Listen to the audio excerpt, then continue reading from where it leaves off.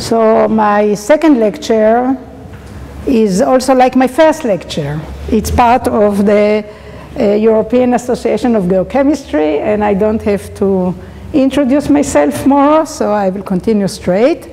And I will try to talk about some of the novel technique that we are using in speleothem research for paleohydrological studies. And I will talk a little bit about work that we are doing on clumped isotope and on fractionation and on fluid inclusion. But before talking about what we are doing, I want to say that what you are doing here is even better. And we are, the work of the group of Attila, Georgi, are doing excellent work about this type of question. I will just maybe apply what we are doing to all the speleothem and tell us what we're doing in our region, how it's differ, but I can't start my talk without giving the compliment to you here in Hungary. So again, we saw this slide. We have to know now, we really want to unravel either the delta O18 of the water or the temperature or both of them. We want to also unravel the influence of the very high resolution into understanding seasonality. Because when we are monitoring, we don't monitor over hundreds of years. We don't even monitor about 50 years. We monitor year by year, season by season, sometimes every storm track, every rain event.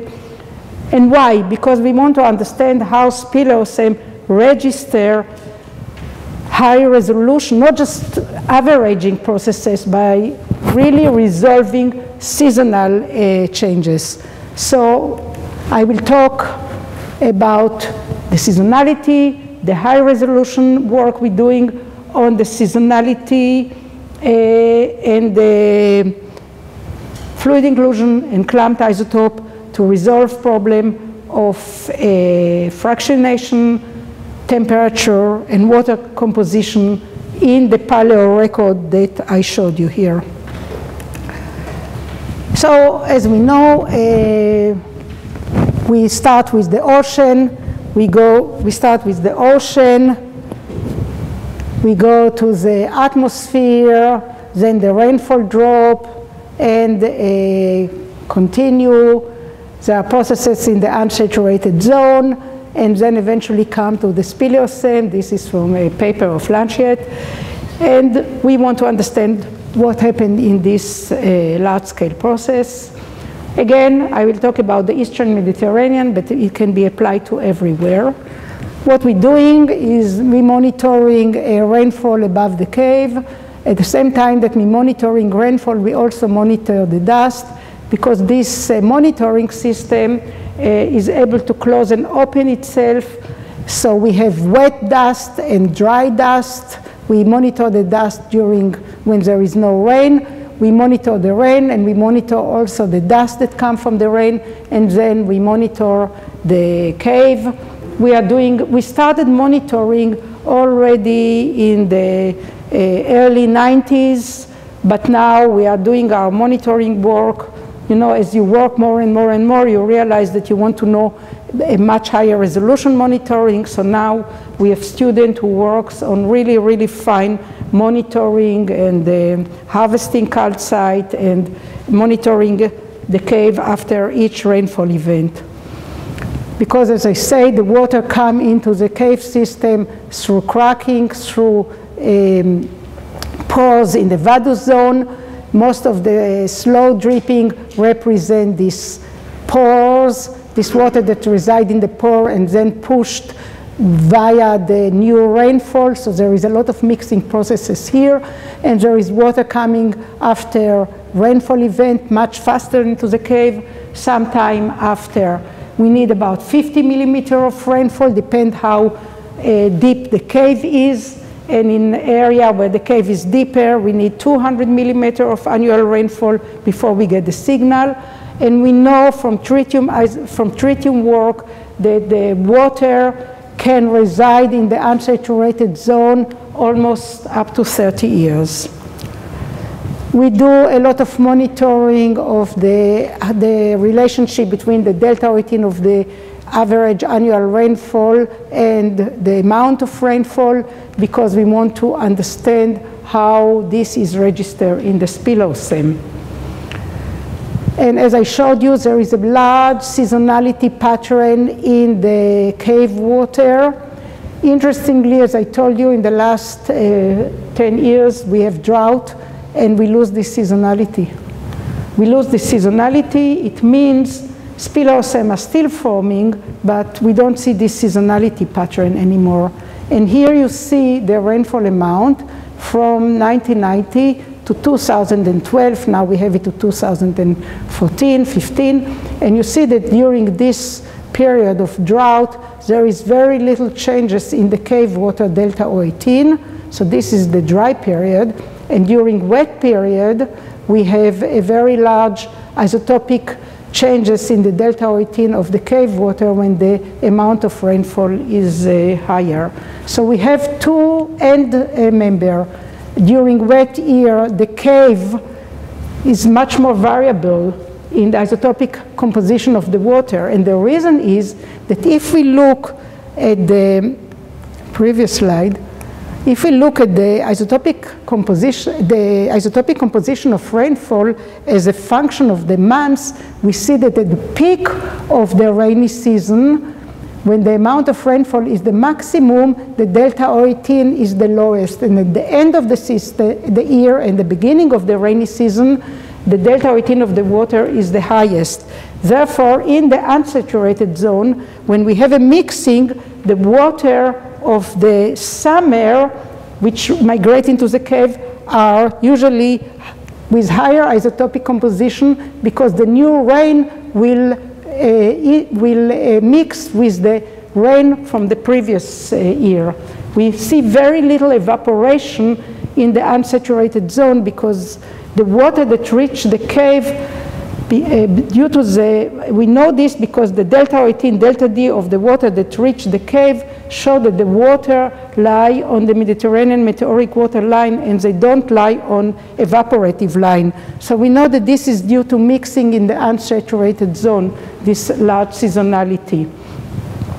The temperature on the cave is constant, almost constant. So the large isotopic composition that we see on a seasonal basis depend very much on the amount of rainfall during the winter months. Another thing that is important for our region, if we look at the delta O18, delta D of the rainfall, global rainfall, we see that the Mediterranean Sea sits here. And the reason that the Mediterranean Sea shift from the global meteoric water line is due to the fact that we have a rainfall coming from the Atlantic Ocean and from the European continent. It's a very cold air, and it meets the warm Mediterranean vapor, and as a result, for these kinetic processes, we get the Mediterranean meteoric water line with a D excess of about 20 to 30, which is differ from the global meteoric line, which have a D excess of 10 on the relationship between delta D and delta O18. So we characterize our water system. As I say, the global meteoric water line, delta D is equal 8 times delta O18 plus a D excess of 10, and the Mediterranean meteoric water line has a D excess of 20 to 30. Now this is very important when we want to understand past processes, how in the past was the rainfall pattern, was the interaction between the Mediterranean Sea and the westerlies differ from present day. So for us, these relationships are very important. When we look, so we do a lot of monitoring on the cave, and we look at water that come, the rain that is more than 15 millimeter usually follow the Mediterranean meteoric water line, rainfall below 15 millimeter, many times fall on evaporation line due to evaporation below the clouds. But when we look at cave water, the cave water follow the Mediterranean meteoric water line. I want to tell you something else about our rain in our region, that all rainfall that is below 10 millimeter, most of the rainfall that is below 10 millimeter can occur in much warmer temperature, and most of this rainfall don't reach the cave system. It wets the soil, but it doesn't reach the cave system. So we have a real bias towards heavier rainfall events. And if we look at the global pattern, you can see that we all on the Mediterranean meteoric waterline. The isotopic composition, the delta D, delta O18 can change, but the relationship is the Mediterranean meteoric waterline. So as you saw, the isotopic composition of the speleothem, we say, depend on several parameters, but we have to unravel the temperature and the delta O18 of the water. So I'll start with our first aim. Our first objective is to obtain a sub-annual resolution to understand seasonal variation in the cave water and how the speleothem react to it. Because sometimes when we are looking at speleothem, they're depositing very, very quickly. We can take a 6 speleothem and it can form in a matter of 100 years. And we can see lamination, seasonal and yearly lamination. And we want to understand this lamination. We want to understand why. If a speleothem was formed very, very fast, obviously there was a lot of rain in the system. So we have to have high precision, high spatial resolution of delta O18 analysis. And this we are doing with collaboration with John Valley and Ian Orland in Madison. We're using the ion probe. At the same time, we try to image the annual bands. The reason we have to image the annual bands is that not always we can do it via microscope, and not always we can do it via scanning electron microscope, because what gives us for instance, we're looking here at speleothem that grew from 1990 to 2008. You can see it here, and we will try to understand the seasonality. I will finish the sentence. Not always we can really see the sublamination by optical microscope or by scanning electron microscope. We do a lot of work with confocal fluorescence microscope, because the confocal fluorescence microscope enables the emission of light which is characteristic of organic molecules. So when the water reaches the cave, they contain organic molecules from the soil. So we have humic and fulvic acids, and they give us different color of green. When we do conventional isotopic measurements, we take about 0.5 millimeter drill spot. When we do SIMS analysis, ion probe analysis, we do a 10 micron point. So you can think how much we average when we do a conventional drilling. We think that we work on high resolution, but the definition of high resolution depends on the growth, how fast the speleothem grow, but also it depends very much on the technique we're using. So here you see different green, and this different green is due to different humic acids. So we see a dark green and a light green and a lighter green moving to a darker green, and we want to see if it's reflected in the isotopic composition of the speleothem. So this is the Kamika ion microprobe. It's using a cesium ion beam which emit oxygen, and delta O18 is about plus minus the error is about 0.3 per mil. Give us a lot of information. So when we looked at the delta O18 of the water in our region, you saw that there was a very large difference between winter and summer. When we look at these bands with the ion microprobe, we can see that it changes between a lower value to higher value, lower value to higher value, lower value to higher value. The lowest value are the bright zone, the higher value are the dark zone. So we did a lot of work on analyzing the organic matter of the water, and we know that the dark zone is usually the higher delta O18 today, and the bright zone is associated with lower delta O18. So the dark zone is organic poor, and the high zone is rich, is organic rich, is the wet season. So we have some kind of indication to the seasonality. What does the seasonality mean?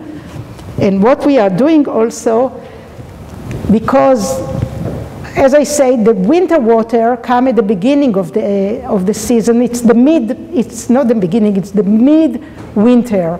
And the higher delta O18 usually reflect in the water system the end of the season. So what we do, we use the cap delta to calculate the intensity of the rainfall, as I will show you soon. So you saw the delta O18 of the water. Here you see how the speleothems behave in a very high resolution. This is the speleotheme that grew from 1990 to 2008. Imagine if we would have done, all this is half a millimeter, if we done just normal isotopic composition, we would have get 2 points. See how many points we got with the iron probe. This is the rainfall. This is the delta O18 of the speleotheme. Now, the early 90s were very wet in Israel. And then suddenly, in 1998, we started to get drought. So see, during the early 90s, we have wet, dry. So this is winter, summer, winter, summer. We see very large seasonality and very large variation in the delta O18 of the speleotheme. When we go to the drought season, we get a very diffused bending because we have very little seasonality, as you saw in the water. So we know that this period represents a long period of drought, and this period represents a lot of rainfall. You can see also the changes in the color of the speleotheme. So we have some kind of a recorder to the amount of rainfall. This is the entire speleotheme. So the cap delta is a rain gauge. We use it as a rain gauge because it tells us the difference between the peak of the rain and the summer water. So if we take the delta O18 of the rainfall since 1992 to 2013, I think, and we take the cap delta on this speleotheme that we measure that was deposited from 1990 to 2003, and we analyze the annual rainfall from the cap delta and the change in the annual rainfall as measured, we see a very nice correlation. So we can use this cap delta for speleothems that were formed recently. I'll say, I don't know, I will say in the last, in my opinion, in the later part of the Holocene, when the sea surface condition remained the same and the sea level is the same, we can use it to calculate changes in the annual rainfall, in the amount of rainfall in our region, because we get a very nice correlation between the delta O18 of the speleotheme and the amount of rainfall. So this cap delta is a very good rain gauge for late Holocene sample. And this is a late Holocene sample that we worked on. It just didn't show us anything when we did the first analysis. We get very flat delta O18 record. We saw that the earlier part was were deposited faster. The later part was deposited slower. This speleotheme grew from about 2,000 years ago to about 900 years ago. But what is interesting, when we did the very, very detailed dating with a SIMS analysis, we saw that the fast growth occurred between 2,200 to about 1,500, and then there is much slower growth with much less amplitude. This is the speleothem. So this is its later part, this is its earlier part. And when we think about it, what it represents in terms of archaeology, okay, we also did, we tried to do some kind of cap delta 018 to reconstruct the changes in the paleo rainfall, and we came to changes that show that from about 2000 to about 1800 we had an average of about 800 millimeters. It's moving between this one and this one, and then it dropped to about 600 millimeters, more like present day, and then we have much lower resolution. But we see that the average annual rainfall dropped. When we look at the history of the region, we see that the Roman period was much, much wetter. And then we're coming to the Byzantine period. Here we hypothesize a volcanic eruption. Then we started with all the wars, and the average annual rate of rainfall dropped. And if we looked at what happened today in the Middle East, no doubt that this last drought that we get in the last 10 years influence what's going on in the entire region with all the you know, the awful things that happen today with the exodus of so many people out of their place in Syria, in Iraq. Now, if we look at speleothem that grew between 35,000 to recent, the picture is different. Before we saw, in the Holocene, we saw that the bright lamina had lower delta 18 and the dark lamina had higher delta 18. When we look at the last glacial and the Heinrich event, we see the opposite, that the bright lamina has higher delta 18, and the dark lamina has lower delta 18. So there is a change in the pattern of the seasonality, and this can be due to what happened in the soil when the climate is much colder. When the climate is much colder, we have much more snow. The snow melts first, and the productivity of the soil changes a bit later. So that is what we assume is happening, and that's why we have different bending. So we use this bending, changes in bending, to relate it to climate changes. This is too detailed. I just want to tell you that there is difference between the Holocene lamination from diffusional bright to dark and then dark. And during last glacial, we see that it's much more cyclistic, or during the Dryas, it's much more cyclistic. So there is changes in the overall pattern of seasonality in the Eastern Mediterranean as function of climate. Another thing that we ask ourselves, like you ask ourselves here, is trying now to unravel the isotopic equilibrium in cave environment. Is really cave environment is the best laboratory to study equilibrium versus non-equilibrium reaction. And like you, we harvest calcite on glasses. We monitor the water. We monitor the water as a drip from the dripping point as they migrate on a cascades of water to see if there is differences. We put harvested glass under fast drip, slow drip, pool water, different rock, a different thickness of rock before the surface to try and understand the system. And the system is not simple, because if I didn't put everything here, but if you look at various lines that were formed, what's called the equilibrium line, and this is the work of Tremaine in 2011. He took speleothem from different parts of the world, and he came out with the suggestion that the cave actually show a cave line, an analog equilibrium or semi-equilibrium line for a cave.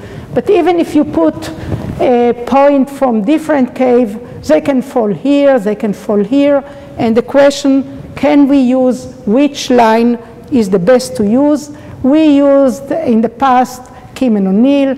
Now we maybe will use the more recent line that was suggested by Tremaine, but I can tell you that we don't know what is the line. We don't know if there is a line, because when we take speleothem that we did lately during drought years, during wet years, under fast drip, slow drip pool, we get everything. Look at it. This is the Sorek range. This is all the line. So the question is, what is a line? On the other hand, and we try and figure out if the differences is associated with different petrography, and we cannot find anything. But when we do handy test, as I told you, we do handy test, we get an equilibrium. When we look at speleothem from different part of the cave and different caves, and even globally, we show you that the signal is a global signal, there is some equilibrium. So the question is, what do we monitor? When we monitor the drop as it comes out on the surface, and CO2 is the gas and calcite is deposited. This is the best place to monitor, or we have to monitor the water as they migrate through the cave. There is also a question of time, because once the speleothem, the calcite is formed, water continues dripping, and we might have some post-depositional processes, and eventually the cave come to some kind of equilibrium. And maybe the study of Tremaine taking speleothem from different caves in the world tell us something about a kind of cave analog line, that maybe this is the most correct thing, maybe not. Maybe each cave has its different line. Another thing that we are doing, and you are doing it here, is looking at a clumped isotope. And we're looking at clumped isotope because clumping is a function of temperature. It doesn't depend on the delta O18 of water. So as like any other technique, it has a big promises at the beginning, and as we are using more and more the technique, we realize that it tells us a lot of things about reaction, but it's not necessarily so straightforward. And we have, again, like in any other system, to understand what happened as part of kinetic effect.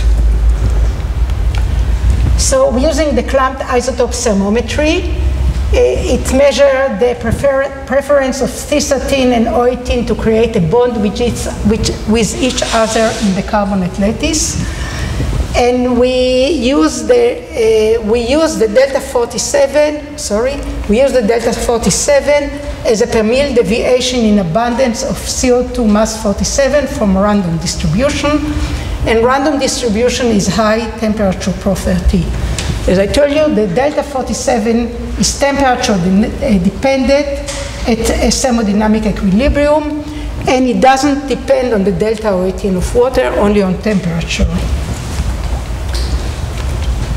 And for this, we have to have a special mass spectrometer, because we measure very little changes. And like in delta O18, that we see there is a shift due to kinetic processes.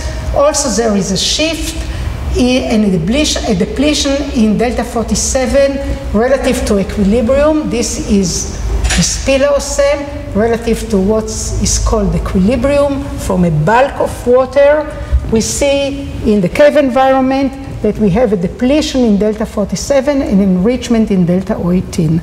So we have to understand how to use the clumped isotopes in speleothem. So we study it with Allen and Hagita Fek and other people from our group, and there is the calibration for fractionation at our cave temperature, which is 72 degrees today, and the kinetic fractionation, and we see that the most of our results fall somewhere here. Here are the late Holocene samples, here are present day samples, and we see that they fall somewhere, in between these two lines. So for our purposes, we use the midpoint value in order to use the results of the 47 and translate them to temperature. Now the question that we ask ourselves, how to unravel this record? Unlike the very high resolution that we can do with just conventional delta 018, when we work with delta 47, it's a new method. We are new in the field. Takes time.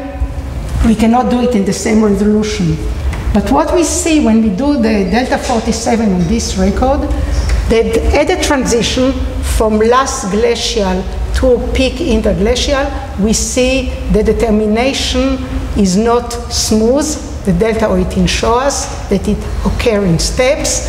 It also was found in speleothems from Turkey, that it occurs in steps. And it's also found in when we're working on, that's the work of Mosley and Dominique Fleitman.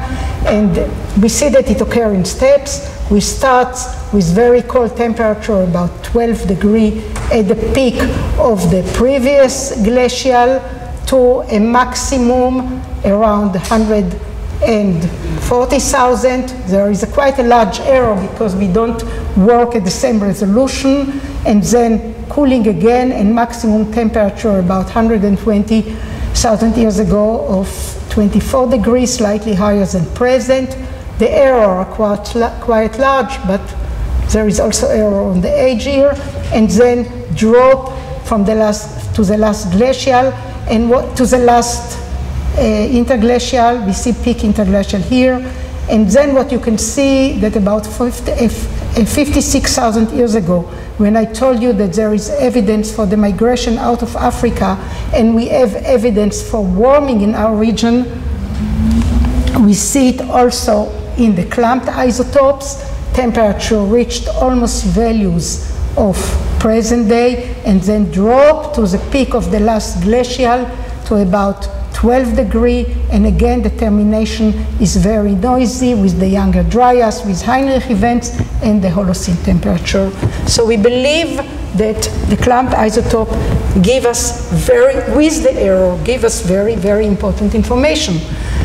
So when we do this clumped isotope, we want to calculate the delta 18 of the water, and we see a large change in the delta 18 of the water, of the rainwater, of the cave water, from previous glacial into peak interglacial, a change of about 5 per mil, then a stabilization, and a very large changes during the transition from the last glacial into the early Holocene, again changes of about 3 per mil. In the rainwater delta, in the cave water delta 18, which is associated with changes in temperature, but also associated with changes in the sea surface delta 18.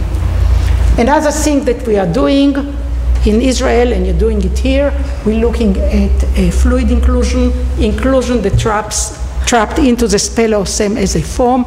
We want to analyze the water, the original water from the speleothem. We do it in the line of Huber von Hof in Amsterdam, and the results that we get are very interesting because, again, this is the record. Now we want to know the delta 18 of the water, directly the delta 18 of the water. Again, we look at the transition from the previous glacial into the peak interglacial, a big change in the delta 18 of the water. You will see that it's similar to the change that we see when we calculate the delta 18 of the water from the clumped isotope.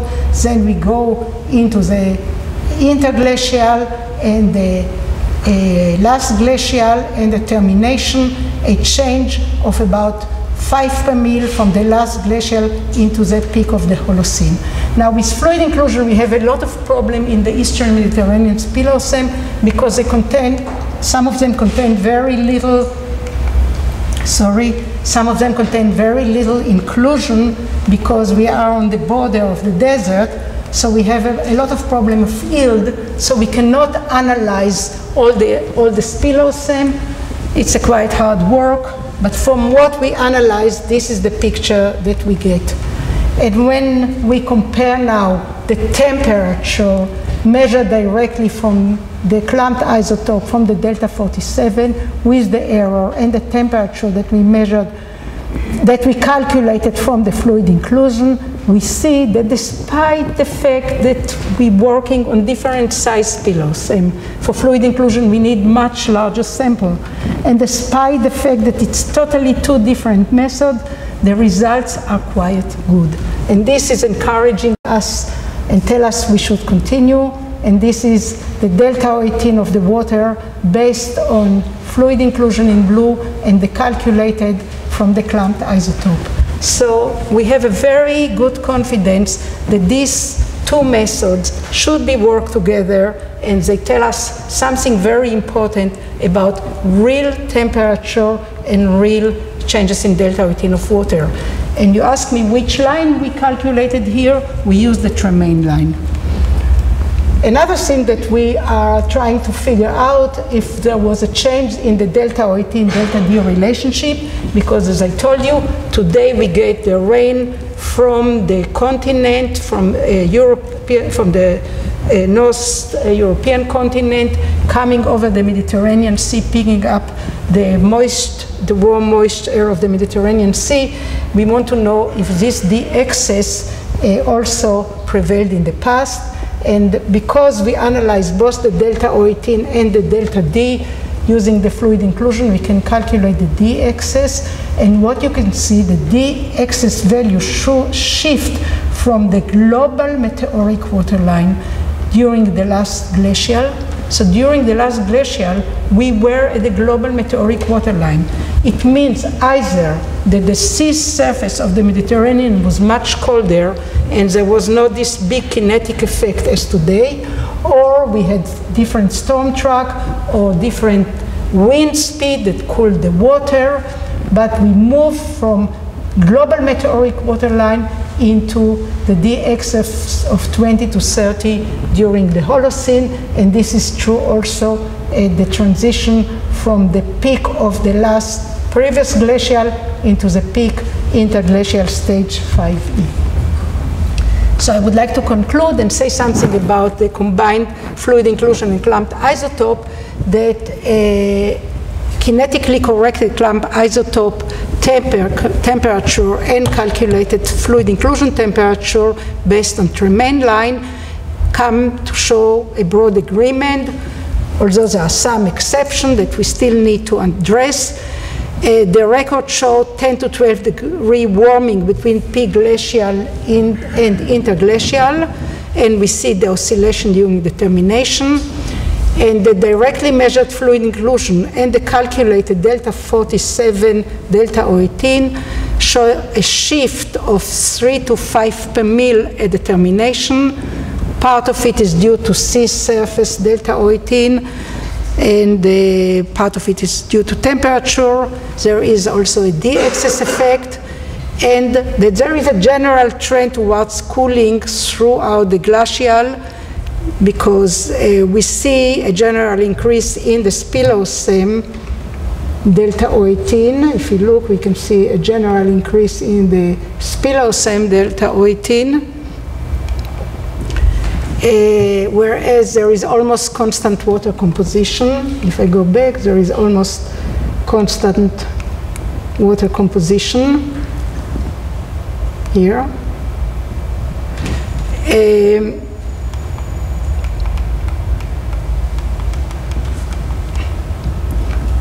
And the D excess value shift from the global meteoric water line at the glacial maximum to the meteoric water line in the interglacial, and it can be reflecting either higher relative humidity, because today we have a big change in the relative humidity between the Mediterranean Sea and the cool air from the European continent. So during the LGM, there was higher relative humidity, and it can be caused by different storm track. We might have the westerly coming a little further to the south. It's a possibility. It might be higher wind stress. We know that the glacial was much higher with wind. We do a lot of work on strontium isotopic composition of speleothem and neodymium isotopic composition, and we see when we do the strontium isotope and the neodymium isotope that there was much more impact of dust coming from the Sahara during the peak glacial, so must have been higher wind stress during the peak of the glacial. And I would like to finish here and to thank you for your patience to sit for such a long time and listen to me.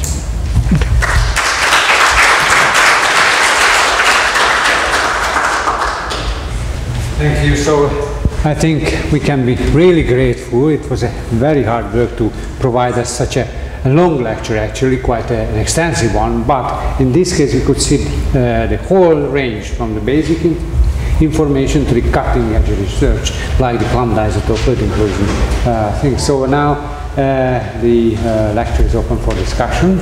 So if you have any question or comment, please.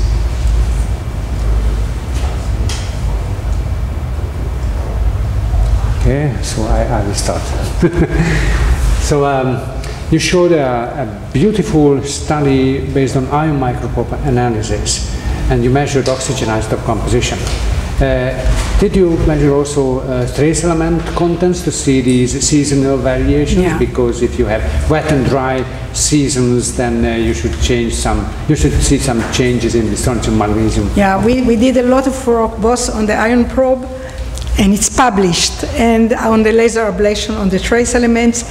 The picture of the trace elements is much more complicated, but there are, you know, there are stories that I didn't bring it, I don't discuss it here, there are too many things, I can't talk about everything, but we did, together with the ion probe, we did trace elements and followed the ion probe on the same section. We did also laser ablation to see if it fits. We also did with the ion probe carbon isotopic analysis. This is still not published. This is still, we are still trying to understand it. But there is very big changes in the carbon isotopic analysis on a seasonal basis that cannot be explained by vegetation changes, but can be explained by the production of different organic matter to the soil in dry period versus wet period. Thank you. Okay, now Joseph. My special field is isotope hydrogeology. And isotope? Hydrogeology. Yeah. And I was very interested on your result that about 120,000 years ago was also a glacial peak, as I saw. No, it's 20,000 years ago and 120,000 years ago, wasn't it? No, 120 and 180,000 are peak interglacial. Yes, interglacial. Yeah, peak interglacial. And when was the last peak of the coldest peak? It's about 135, 140. Yes. It's interesting for us because we could find on the Great Hungarian Plain very old groundwaters having very negative delta O18 by the Rozhanskis and other equation is about 0 + 1 centigrade was the temperature at the infiltration, and now in Hungary is 10, 11 centigrade. So it would be very interesting to correlate this age of this groundwater with the cold peak what you showed. These are too old to be from the last glacial maximum. Are these data published? Our data? Yes. Of course, the clumped isotope and the fluid inclusion is not published, but the rest of it is published. Yes. We start now working on the clumped isotope and the fluid inclusion paper, yes. But the rest is published. What you should be aware is the very interesting work that was done lately on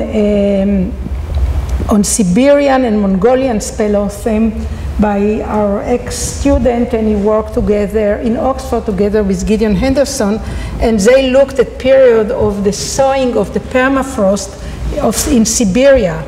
And they show when, using the speleothem, what was the temperature in order to thaw the permafrost. So they talk about 1.5 degrees Celsius, average of 1.5 degrees Celsius, and the last one, I think, it's about 128,000 years ago. The paper was published in Science.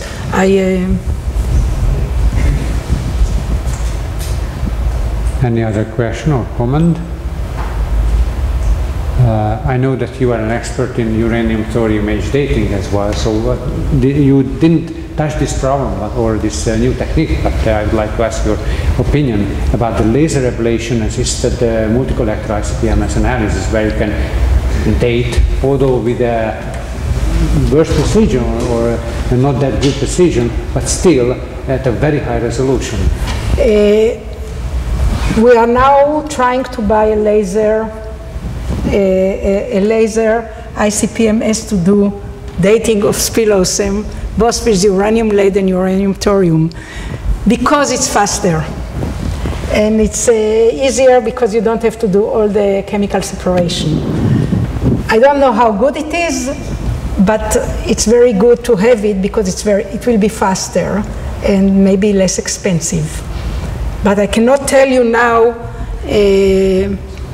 I'm sure that is going to be part of the future. We are going to try it anyhow. Yeah, great.